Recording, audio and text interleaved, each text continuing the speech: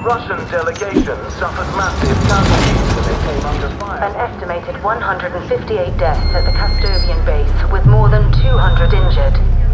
Several explosions and an apparent chemical attack were seen by witnesses from miles away. The Kremlin blames Kazakhstan for what they call a brutal and unjustifiable attack. They are asking world leaders to join them in denouncing the ULF as a terrorist organization.